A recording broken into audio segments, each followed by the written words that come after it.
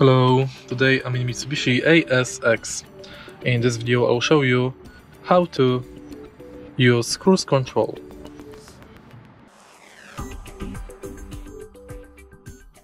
In the beginning, let's take a look at the panel on the right side of the steering wheel. Right here we've got this button, simply press it.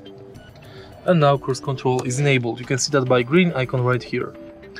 Now accelerate to desired speed and press the set button to start cruise control. Increase the speed by pressing acceleration reset button, decrease it by pressing coast set button, pause cruise control by pressing cancel, start it over by pressing set, and press on off to disable cruise control. And that's basically it.